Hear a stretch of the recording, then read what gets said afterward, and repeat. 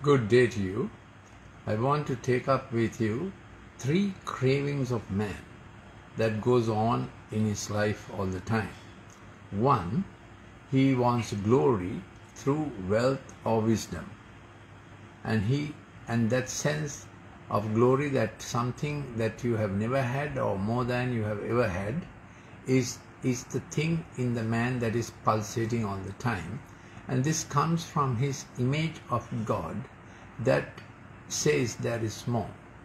There is vibrancy, there is more. It's not stagnation, but more, and you can't annihilate this, but you have to channel it in the right direction. Secondly, a great craving of man is to have favor with God and with fellow man. So favor is that sense of good relationality. Even after we have done not so well, we say, let there be some good relationality for me.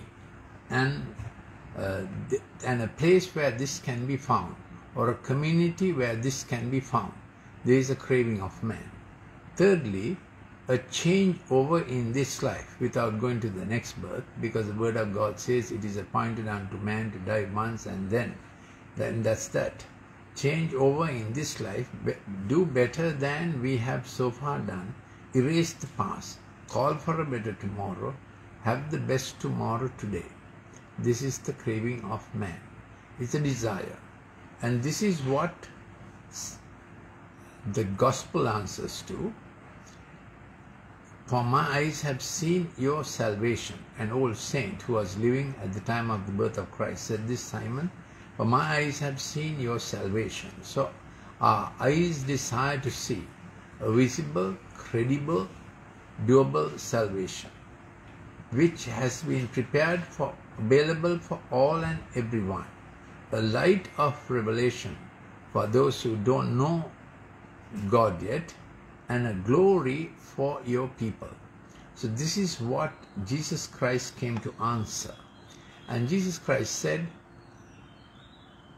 greater than Solomon is here. Because we know Solomon, this is how the scriptures say in Luke 11:31, the queen of the south will rise up with men of this generation at the judgment and condemn them, because she came from the ends of the earth to hear the wisdom of Solomon.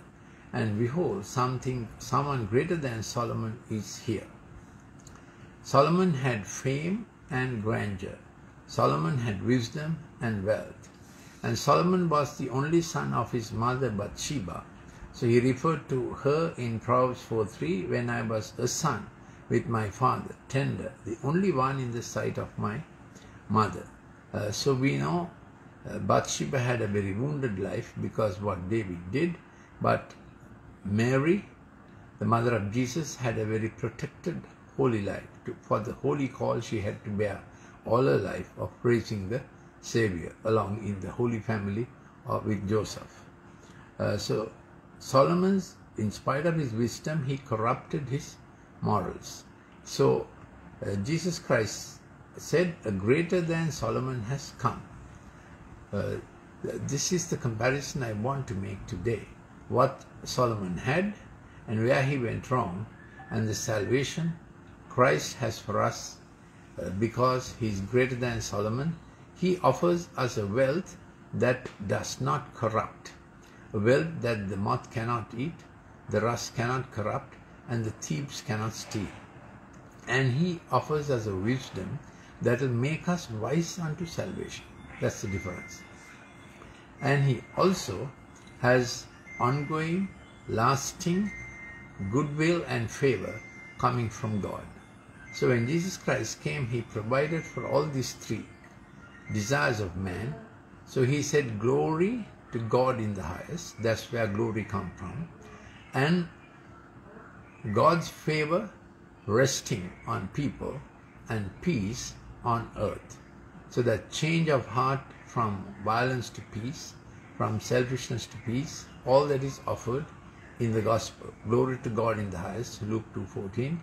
And on whom his favor rests, or among whom his favor rests, there will be peace. So this man's desire, favor, that what he does will do well, is the desire of our heart. for ourselves and for our children and the next generation. That's what God assured in Christ Jesus. May you consider this offer, is my plea. Thank you for listening.